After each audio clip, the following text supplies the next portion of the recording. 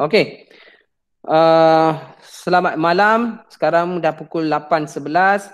Cikgu nak mulakan kelas hari ini. So let's learn science with Teacher Naga. Okay, before I start the class, I want you to refresh yourself. Okay, refresh dulu. Gerak-gerakan badan awak, stretch your body a bit. Okay, okay. Be ready to learn science today. Science is fun. Yes. Yes or no? Science is fun. So if you learn science through these online classes, maybe it might be boring, but I'm giving you the best lah. Okay. So you all okay? Stretch ready, your body ready? Okay. Now let's revise. We're going to revise what you learn in year 1. Cikgu nak bagi ulang kaji dulu apa yang korang dah belajar masa tahun 1 dulu. Okay? Let's go. It's a quiz time. Quiz time. Siapa tahu jawapan? Jawablah. Okay. Siapa tahu jawapan? Boleh jawab.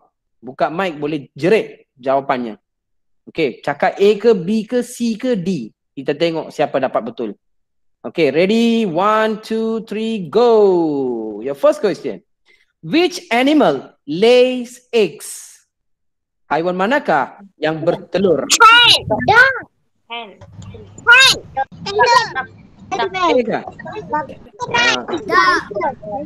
No. I want you to choose from here. Janganlah crocodile. Yang ada kat sini je. Dog, cat, duck, pig. Okay,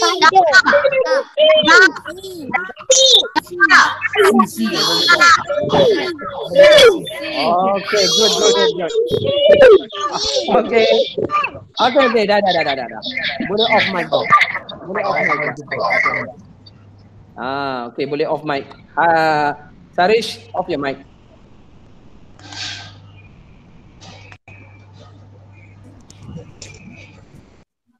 Okay, Sarish already off the mic.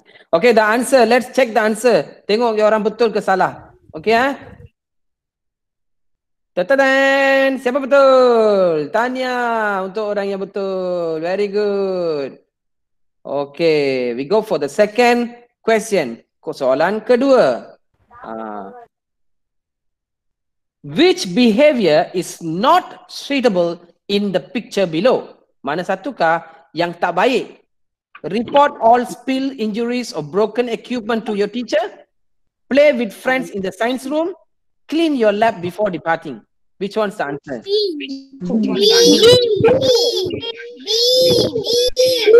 Yes, very good. Okay. Kalau dah bagi jawapan, off your mic. Kalau dah bagi tahu jawapan, off mic terus. Okay, very good. Let's check the answer. Nombor C. B. Yes. Tanya. Siapa yang betul? Tanya. Okay, Tanya. Siapa yang betul? Tanya. Okay, we go for the next question. Soalan yang ketiga. Which of the following is not characteristics of a living thing? Bukan characteristic of a living thing. Ni dah tak tahu. Nak berfikir pula. Siapa tahu jawapan? Boleh type jawapan dekat chatting box pun boleh. Ada chatting box kat sana, kat bawah. Boleh type jawapan A ke B ke C ke D ke. Mana satu jawapan? Which of the following is not characteristics of a living thing? B.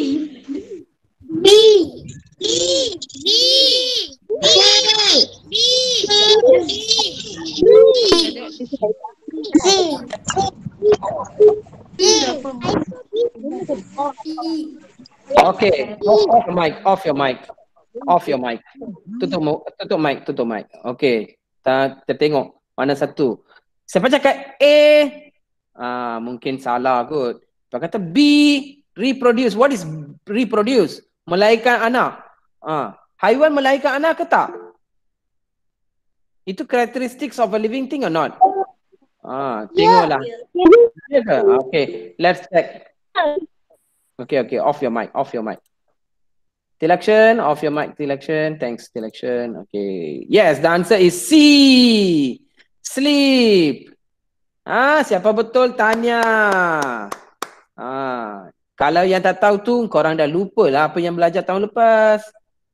Do revision masa cuti duduk-duduk kat rumah, belajarlah apa yang tahun lepas cikgu ajar. Okay, next.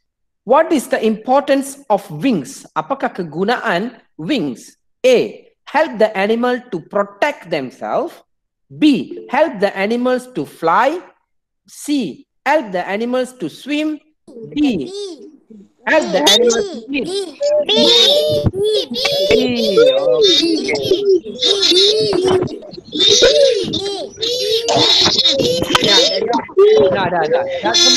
Dah sebut sekali, tutup mic terus. Dah sebut sekali, tutup mic terus. Jangan 10 kali B.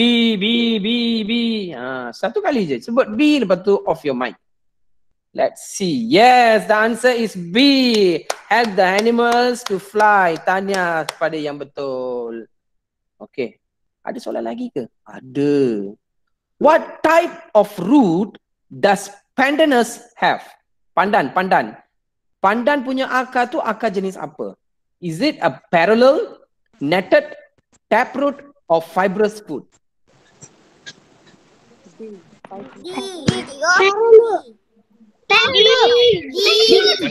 Sebut sekali, lepas tu tutup mic. B. A. Okay, good. C, very good. B, very good. A, very good. D, tak apa, tutup mic dulu. Tutup mic. Off your mic. Kalau tak off, cikgu akan off kan. Okay. The answer is D. So fibrous root. Okay. Dia dalam bahasa Melayu, cikgu dah lupa lah cakap apa ni. Okay. Dia taproot dengan fibrous root. Cikgu dah ajar tahun lepas rasanya. Cikgu dah ajar. Okay. Kalau tak ingat, tolong buat ulang kaji. Ini semua penting. Okay. Itu sahaja. Okay. Ulang kaji itu sahaja. Sekarang baru kita nak mula pelajaran hari ini. So we going to start our lesson today. So all of you have your science book, right? Science textbook.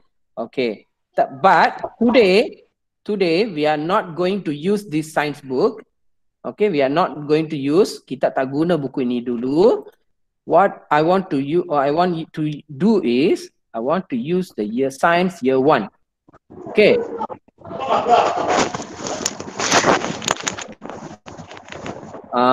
Tarun, please off your mic, Tarun. Yes, thank you. Okay, we are going to use our science year 1. Okay, because your tahun lepas korang tak habis belajar. Buka buku. Tak apa, tutup mic dulu, lepas tu baru cakap. Okay. Okay, kita nak guna buku tahun lepas, tapi korang tak ada buku, saya tahu, tapi saya akan ulang kaji. Bukan ulang kaji, sebab Cikgu Ros kata dia tak sempah habis semua chapter tahun lepas. Jadi apa Cikgu Naga nak buat? Cikgu Naga nak Tarun, please off your mic, Tarun. Jangan main, Tarun. Ni je. Cikgu Naga buat muka. Okay, ya Cikgu Naga buat muka. Jangan cakap ya. Nanti mic on, semua orang dengar.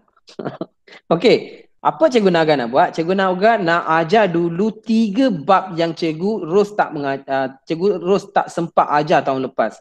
Okay, 3 topik. So today I'm going to teach 1 topic of that. Kita akan belajar dengan paling cepat dan kita akan habiskan lah. Okay, satu chapter. Lepas tu dalam sebulan kita akan buat macam itu. Dalam sebulan ni kita akan belajar semua chapter tahun 1 dulu. Sebab tahun 1 korang tak belajar. Duduk di rumah. Hari ni please off your mic.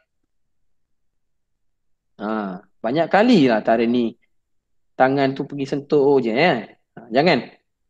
You letak telefon tu satu tempat, lepas tu dengar. Okay, so apa yang cikgu nak ajar hari ni? I'm going to teach about absorption. Okay, absorption is year 1 textbook page 71. Okay, I'm not very sure you all understand about absorption. The teacher Rose already teach you or not. I'm not very sure, but I'm going to teach now. Okay, please listen carefully, and at the end of the lesson, I will give some activity for you to do. Okay, please listen, dengar betul-betul. Di akhir mata pelajaran ini, subjek ini cikgu akan beri beberapa soalan dan cikgu nak korang jawab. Okay, Let's go. What is absorption? Apakah itu absorption? Siapa tahu? The process by which one thing absorbed or absorbed by another. Okay, absorption ialah Air. dia menyerap air, penyerapan. Resap air. Yeah, yes, it sucks the water. So when you put something on the water, it will suck the water, right? Dia akan serap air itu. Okay, itu yang bermaksud absorption. Okay. So, water absorbent objects and non-water absorbent object. Ada benda yang boleh menyerap air. Ada benda yang tak boleh menyerap air. Saya rasa korang tahu benda tu. Ada benda yang kalau ada air, you letak atas air tu, dia akan serap air tu. Ada objek, dia tak boleh serap. Sebab dia tak ada keupayaan untuk menyerap. So, that is what water absorbent object. Water absorbent object ialah benda-benda yang boleh menyerap air. Okay, which it can suck the water. And non-water absorbent object is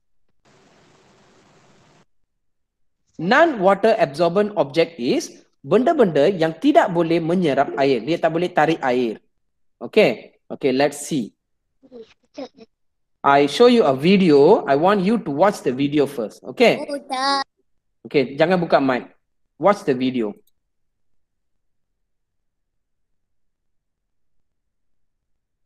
One day, Michael's mother was mopping the floor. Suddenly, Michael accidentally spilled his milk on the table, and the tablecloth got wet. His mother told him not to worry because the tablecloth absorbs water. That is why it is wet, she explained. Then she told him to look around the kitchen to see if there was anything else in there that absorbed water. Michael thought to himself. Then he noticed that a plate cannot absorb water, but the sponge can. The floor can't absorb the water, but the mop can. The fork, spoon, mug, and pan can't absorb water, but the towel can. The table can't absorb water, but the tissue can. Suddenly, it started to rain. The window was open and the curtain absorbed the rain. Michael's mother asked him to shut the window. Aha! The curtain absorbs water too.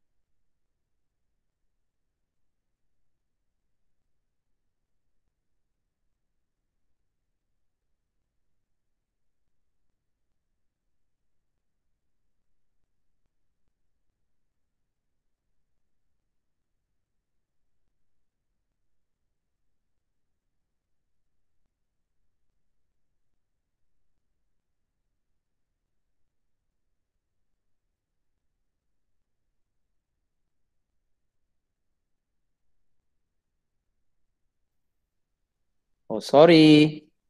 Cikgu tak buka mic tadi. Cikgu cakap je. Korang tak dengar ya? Okay, it's okay. Okay, you all watch the video already, right? Okay, what you watch in the video? In the video, there is a boy. I don't know what's his name, Michael or something. His mother spilled some water. So, dia panggil adik Michael tu untuk lap. So, he go and take some plates. Aja keterang kepar Allah perang aja mata lagi. Ayah, please off your mic, Tarun. See? Please sit. Listen carefully. Don't touch the screen or anything. Okay, water absorbent object. Maksudnya budak itu dia pergi cari benda untuk nak lap tapi dia pergi ambil plate. Then you know plate cannot be absorb water. So he take some tissue and wipe. After that, it's raining outside. Pintunya buka. So curtain sudah, langsirnya basah. Why the langsir basah? The langsir basah sebab langsir sudah menyerap air hujan tadi. That's why it's absorb the water. That's why it's basah. Okay. So here I show some of absorbent object, water absorbent object, like tissue paper, towel, sponge, paper. Okay, bukan ini saja, ada banyak lagi benda yang boleh menyerap air. Saya rasa korang lebih tahu, lebih banyak benda-benda. Nanti cikgu bagi kerja, korang kena siapkan. Okay, now non-water absorbent object. Benda-benda ini tidak boleh menyerap air, seperti kaca, plastik, raincoat. Sebab tu kita pakai raincoat. Sebab kalau terkena rain, dia tak serap air, kita tak jadi basah. And metal. Benda-benda ini tak menyerap air. So these are the objects that non-water absorbent objects. Okay. Now what I want you to do, ini latihan korang. Ambil buku sains, bukan sekarang lah, nanti kemudian. Tapi cikgu bagi arahan apa yang korang kena buat. List down 10 water absorbent objects. Cikgu nak awak listkan 10 bahan yang boleh menyerap air dan 10 objek yang tidak boleh menyerap air. Okay, 10 water absorbent objects, listkan semua 10. Then 10 non-water absorbent objects, listkan semua. Tak apa, nanti cikgu akan bagi slide ini dalam grup WhatsApp. Nanti korang boleh tengok dan salin soalan. Okay, nanti cikgu akan slide ni, apa yang cikgu present ni cikgu akan bagi dalam WhatsApp. Nanti korang boleh tengok balik. Okay. Okay, so this is your first activity. Ini aktiviti pertama korang. Okay, senaraikan 10 barang yang boleh menyerap air dan 10 barang yang tidak boleh menyerap air. Senaraikan, tulis. Itu latihan pertama. Okay, so now we go for the importance of water absorbent and non-water absorbent objects. Apakah kepentingan barang-barang yang menyerap air dan barang-barang yang tidak menyerap air? Penting atau tidak benda-benda yang boleh menyerap dan benda-benda yang tidak menyerap? Tarun, can you sit at one place and listen? You're playing. Where's your parents? Okay, the importance of water absorbent and non-water absorbent. Apakah kepentingan objek-objek yang boleh menyerap air dan objek-objek yang tidak menyerap air? Is there anyone chatting here? No, nothing. Okay, now you watch this video. Okay, lihat video ini dulu. Let's discover science with Miss Tan. Hello everyone, I am Miss Tan. Today, we are going to state the importance of objects that absorb water and cannot absorb water in daily life. First, let us look at the importance of objects that absorb water in daily life.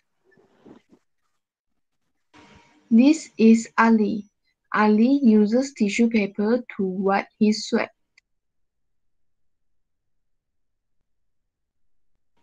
Mama uses a mop to dry the wet floor.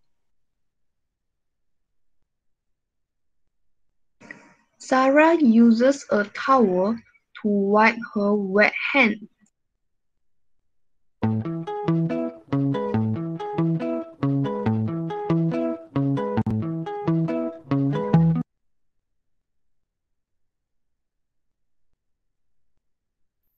Okay, let's see here.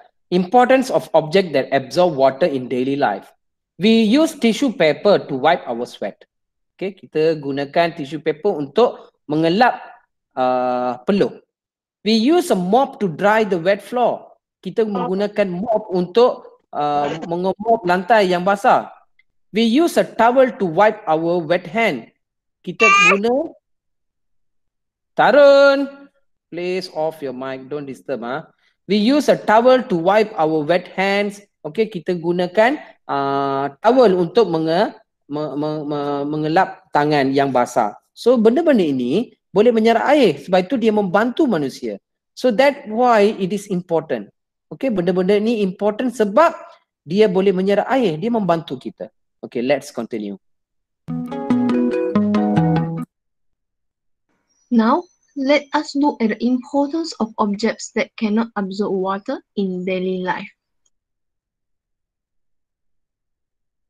Sarah uses an umbrella on a rainy day. The umbrella protects Sarah from rain. Sarah does not get sick because she avoids herself from rain. Ali drives his car to the grocery shop on a rainy day. The car windshield avoids Ali to expose to the rain. Ali does not get wet when he arrives at the grocery shop because he avoids exposure to rain. Mama uses a plastic cup to drink water. The plastic cup can hold the water because plastic cup cannot absorb water. Therefore, Mama can fill the plastic cup with water so that she can drink water from the cup.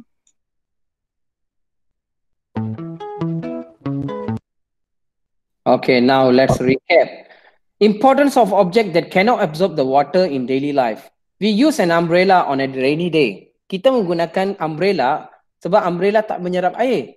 So, kita tak basah masa hujan. The car windshield protect us from rain. Cermin kereta juga protect kita daripada terkena air. Kita pergi keluar semasa hujan, kita tak basah sebab dia tak menyerap air. So, we fill the drinking water into a cup. Kita gunakan cup untuk minum air dan isi air. Kalau cup itu boleh serap air, macam mana kita nak minum air kan? So ini semua adalah important of object that cannot absorb the water. So benda yang absorb water pun ada kepentingan, benda yang tak absorb water pun ada kepentingan.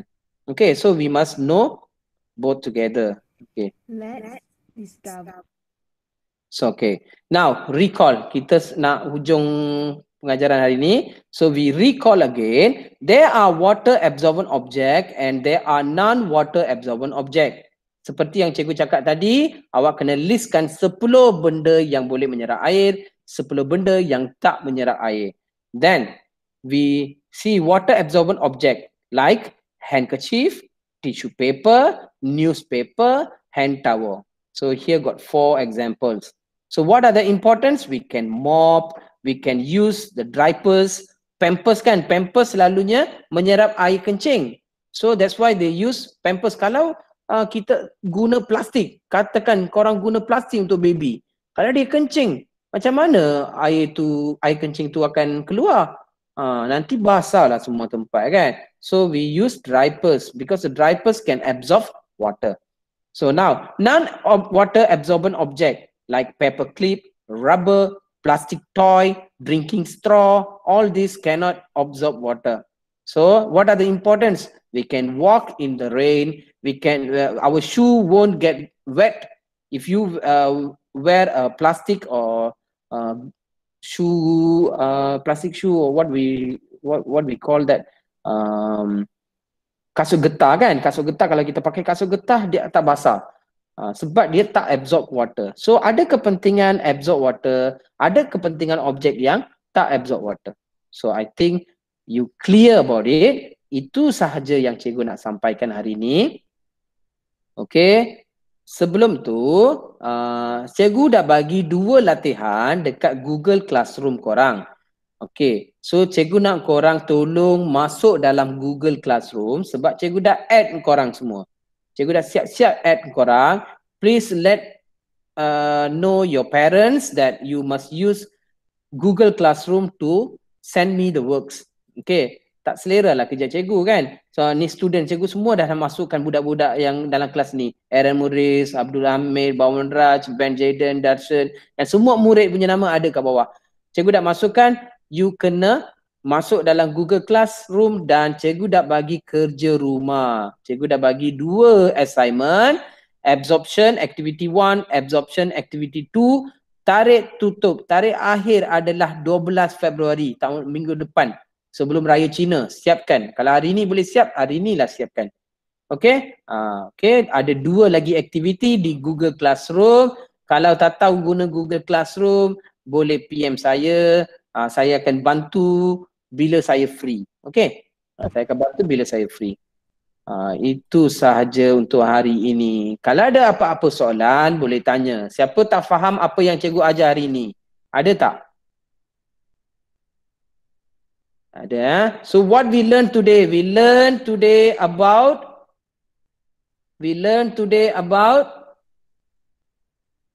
absorption.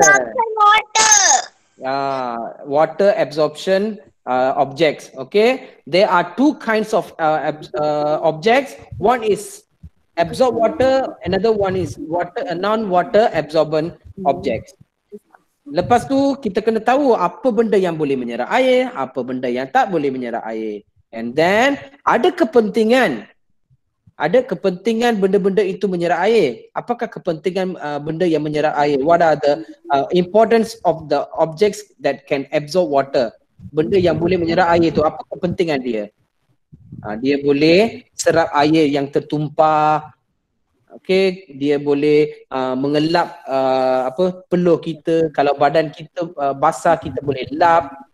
Kalau benda yang kita lap tu tak boleh menyerap air, macam mana nak keluarkan air dari badan kita kan? So that's the importance of object that can absorb water.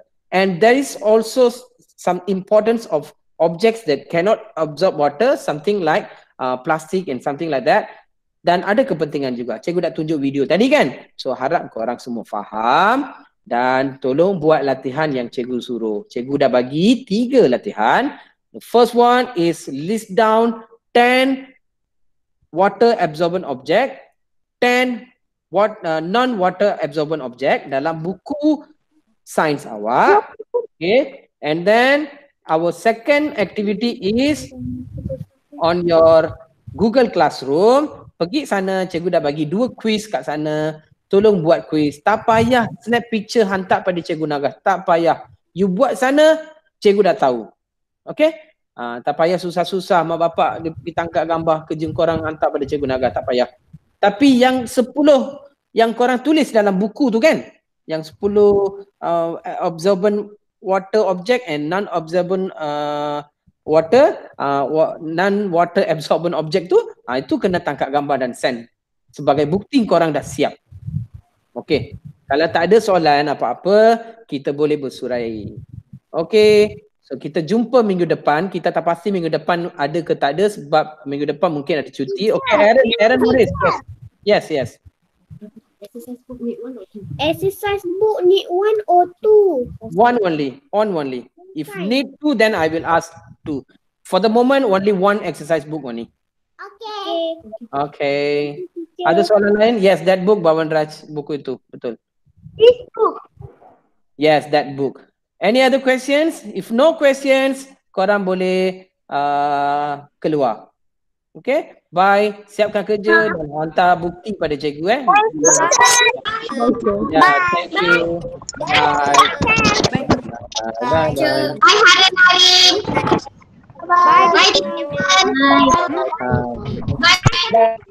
Bye. Bye.